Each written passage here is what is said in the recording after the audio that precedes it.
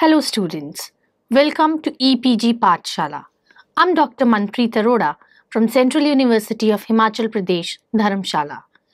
Today we are going to discuss about a module, Role of IMF in World Monetary System under the paper International Business Operations.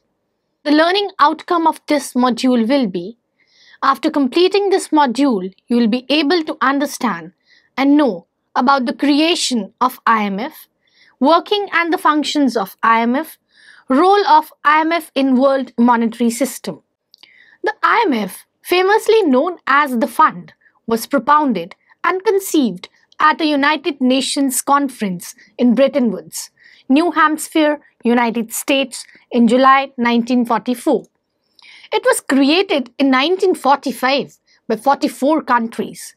The present membership has gone up to 188 countries, and the organization is working in the direction of promoting and fostering global monetary cooperation, create and secure financial stability, facilitate and support international trade, promote and create an environment of high employment opportunities, achieving sustainable economic growth.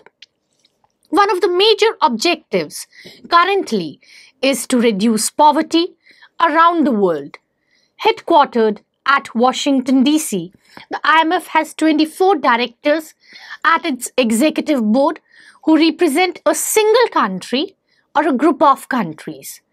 Presently, it has a staff of approximately 2,600 people who represent around 147 countries. The total quota stands at $327 billion, and the additional pledged or committed resources stand at $885 billion. According to the official data of IMF and the amount outstanding as on March 2015, Portugal, Greece, Ireland, Ukraine are the biggest borrowers of IMF. As per the original aims of IMF, it was founded around more than 60 years ago, nearly towards the end of the World War II. The founders or the promoters, they wanted to create such a framework to foster economic cooperation among the countries where there is not a repetition of disastrous economic policies which created and were the source of Great Depression of 1930s, followed by a global conflict. But the times have changed, and the world has changed drastically too. At the time of the establishment, and now also, the major aim of IMF was to provide and to maintain financial stability globally. IMF has continued to offer a forum or a platform for promoting cooperation on international monetary problems and issues, assist the expansion of international trade, thereby inducing and promoting job creation, foster economic growth, and take necessary steps for poverty reduction. It also helps to endorse, promote exchange rate stability and an open system of international payments, and create a lending system to provide the countries foreign exchange when needed on a temporary basis under adequate safeguards to help them address balance of payment problems. The International Monetary Fund works like a central bank for the world's all member countries' central banks. Headquartered in Washington, D.C., it cooperates closely with the World Bank. The IMF has a board of governors consisting of one representative from each member nation. The major goals of the IMF are to promote, enhance, encourage world trade, stabilize exchange rates, and help the member nations to correct the balance of payments problems in an orderly fashion. A significant aspect of this is to prevent a situation in which a nation has to devalue its currency just to encourage its exports. Devaluation for such a situation is often regarded as unfairly competitive if issues like poor fiscal and monetary policies are not addressed, solved, or met by the nation wisely and properly. The member nations of IMF have to keep up funds in the form of a currency reserve units called as special drawing rights SDRs on deposit with IMF. A new system of currency as a hybrid asset was created by IMF in 1969. It was named as special drawing rights, that is SDRs. For a period of 1974 to 1980, the value of SDRs was based on the currencies of 16 leading trading nations.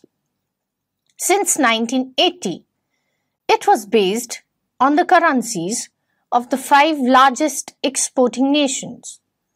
From 1990 to 2000, these were the United States, Japan, Great Britain, Germany, and France. The value of SDRs is now reassigned every 5 years.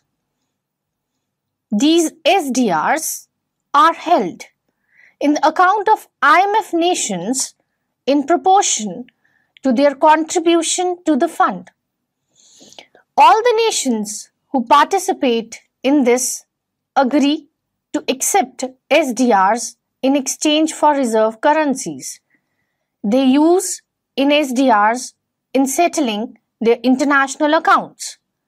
All IMF accounting is done in SDRs, and commercial banks also accept SDR denominated deposits. The member nations can exchange SDRs for maintaining their operations, exchanging their SDRs for other related assets with one another in case of a balance of payment situation. In addition to maintaining the system of SDRs and promoting international liquidity, the IMF monitors worldwide economic developments and provides policy advice, loans, and technical assistance in certain situations to the member countries.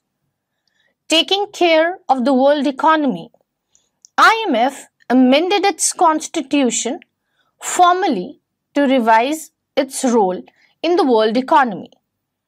Its role is now more enlarged, and its overall mission lies on the promotion of international stability and growth. Role of IMF in International Monetary Fund. The main aim or the primary purpose of IMF is to make certain the stability in the international monetary system, which is the system of exchange rates and international payments through which countries make transactions with each another. The mandate of IMF states that it has to take care of all the macroeconomic factors and financial issues that affect or have a bearing on the global stability. Ensuring global stability implies that any type of economic and financial crisis are avoided. Inflation is under control. It also means that large swings of the economic activities and the high or excessive volatility in the foreign exchange market or financial market of a country do not hamper the growth of the economy, and it remains stable. If the markets are unstable and are easily affected by the market fluctuations, it increases uncertainty level for the investors.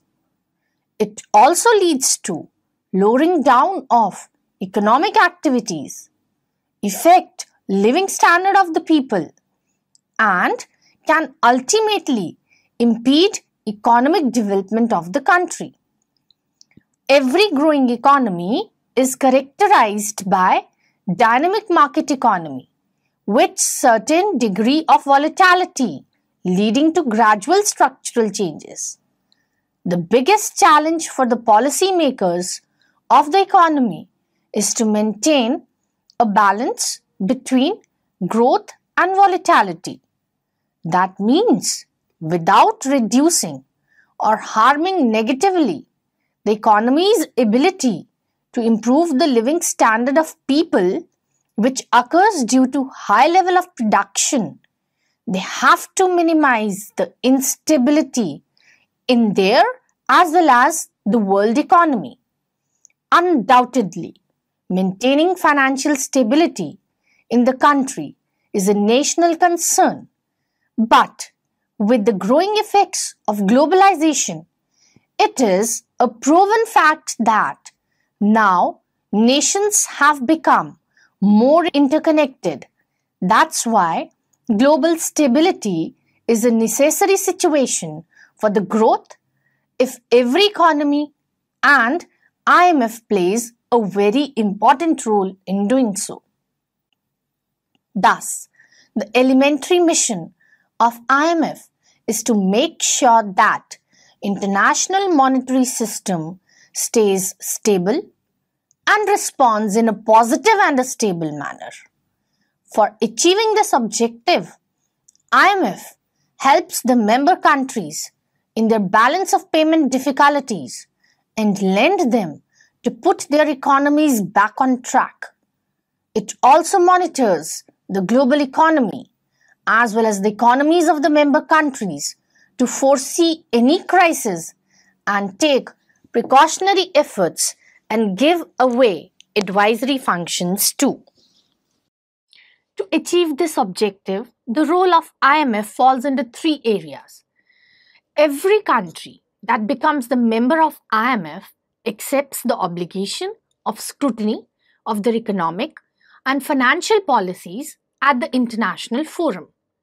The mandate of IMF clearly states its vision to oversee the international monetary system, for which it monitors, evaluates, scrutinizes the policies of 188 member countries. This process is called as surveillance.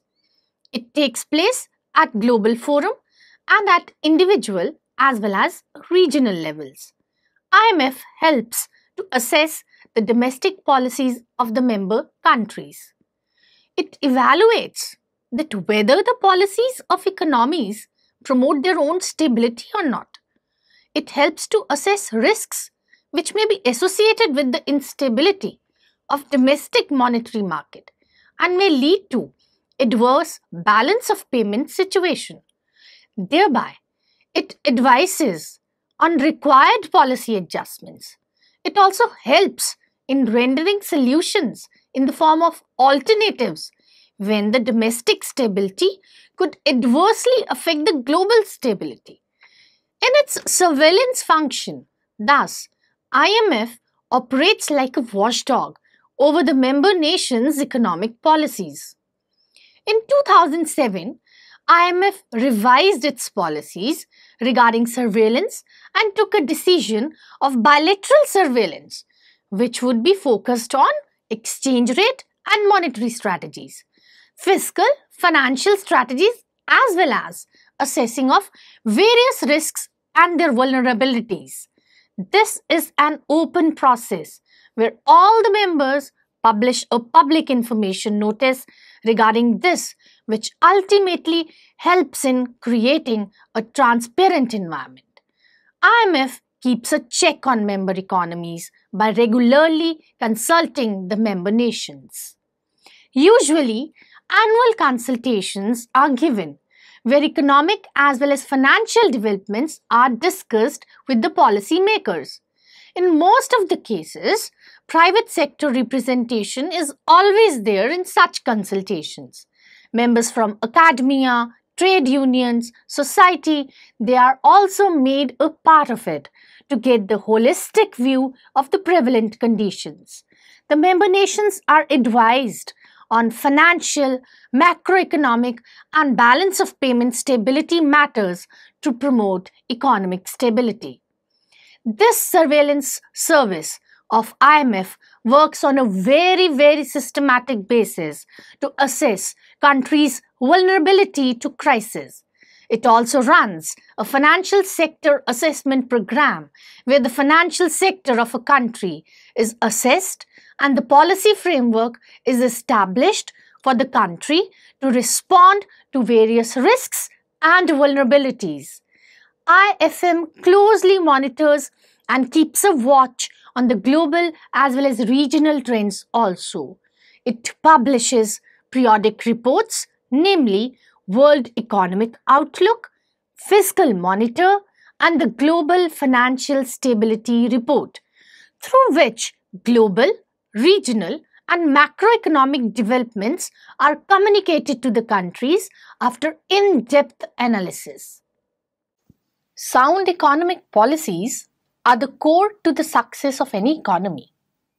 IMF considers this very fact and assists the member countries to develop, design, and implement their sound economic policies, which in turn strengthen their financial capacities. IMF provides training as well as advice in various core areas of the expertise listed below: regulation and supervision of financial systems, training programs in the field of statistics, advice and training in the area of fiscal, monetary and exchange rate policies, legal and related matters. Technical assistance is provided to the member nations daily at IMF. It provides them consultation and expertise on various matters pertaining to the implementation of fiscal and monetary policy, tariffs, and trade policies, etc. IMF has established a regional model for technical assistance and has created 6 technical regional centers. 7 training institutes have also been established for the training of member country officials. IMF has been providing financial support or assistance to the countries that experience economic crisis. Credits are provided to such countries and loans are arranged for them to manage their balance of payment deficits or another such financial crisis emerging out of sudden currency devaluations. In the era of 1990s, IMF started various financial assistance programs. For instance, in 1995, Mexico faced severe financial crisis due to devaluation of its currency. The Mexican government got $17.8 billion of financial assistance from IMF.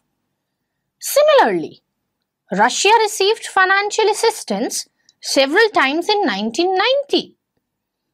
Similarly, in Asian crisis, countries like South Korea, Indonesia, and Thailand received financial assistance from IMF. Whenever loan is demanded by a country, IMF provides them financial assistance to rebuild and stabilize their currency. It supports and provides advisory consultation for the economic growth of the economy. Various kinds of loans are provided to low-income or middle-income economies. These loans are regarded as poverty reduction and growth facility loans. These loans are low interest loans and help the economies to reduce poverty and solve issues pertaining to low growth rate. If some economies face shocks due to negative economic conditions prevalent in the economy, then they also can apply to IMF for financial assistance. These situations may arise due to unavoidable commodity price changes or natural calamities or disasters, or even war-like situations. Such loans are known as Exogenous Shocks Facility Loans, ESF. IMF enters into standby arrangements with member countries. Whenever countries face balance of payment issues, they can apply for financial assistance from IMF to regain their financial stability. Economies that face long-term balance of payment issues and ultimately require economic reforms get extended fund facility assistance from IMF. Supplemental reserve facility is provided to the economies that require short-term financing on large scale. In the event of war or natural disasters, emergency assistance loans are also provided by IMF to the member nations. First is quotas. Member countries are assigned a quota which is based on the size of economy in the world relatively. It ultimately decides the maximum contribution towards the funds of IMF. As a common practice, when a country joins IMF, it pays 1/4 of its quota in widely accepted foreign currencies, that is, US dollar, euro, yen, or pound sterling on special drawing rights. The rest of 3/4 of the quota can be paid in country's own currency. These quotas are reviewed once in 5 years. Gold holdings. IMF stands as largest official holders of gold in the world. However, the use of these gold limits is restricted for free use by the articles of IMF. IMF may sell or accept gold as payment by the member countries if it is approved by the 85% majority of total voting power. Third is IMF concessional lending and debt relief. IMF has started various special financial assistance schemes for low-income countries. IMF provides loans to low-income countries at low interest rates under Poverty Reduction and Growth Trust Scheme. Under its heavily indebted Poor Countries Initiative and the Catastrophic Containment and Relief Trust, these resources come from member contributions and it provides financial assistance to the poor countries for the debt relief. Lending capacity of IMF. For finance lending, IMF can use its quota holdings of financially strong economies. The executive board of IMF selects these currencies every 3 months. The holdings of these currencies, along with SDR holdings, make up the total usable resources of IMF. If required, IMF can borrow from other countries to supplement these. IMF has done 2 standing borrowing agreements also in regard to this, that is, the expanded new arrangement to borrow and the general arrangements to borrow. In the event of crisis, if quota arrangements may fall short to meet the need of member countries, IMF can use to borrow arrangements. The prime goal or objective of international monetary system is to give or contribute towards stable and high growth at the global level. It is done with fostering price and financial stability globally. The international monetary system comprises the set of various official arrangements that regulate key magnitude of the balance of payments. It comprises of 4 elements, that is, exchange arrangements and exchange rates, international payments and transfers relating to current international transactions, international capital movements, and international reserves. Therefore, the essential objective or the goal of the international monetary system is to back smooth progress of exchange of goods and services and capital among countries. Thus, as a key player in the global monetary system, International Monetary Fund has a very precise mandate to make sure the stability and effective operation of international monetary system. IMF has been reaching out to provide financial assistance as well as supervision to the member countries. Finance projects aimed at resolving issues pertaining to climate change and thereby directly, obliquely ensuring mitigation of injustice and inequality in various socio-economic and political climes across the world. Before finishing the concept, let's summarize it. To be more precise, we can say that IMF serves a very useful and important role in the world economy. It plays a very pertinent and useful role through its various lending programs, surveillance, and technical assistance provisions to the member countries. It plays a vital role in identifying the potential risks of the economy relating to economic instability and provides solutions, alternatives, or guidance to solve such issues which can ultimately turn into the matters of the concern of the world economy.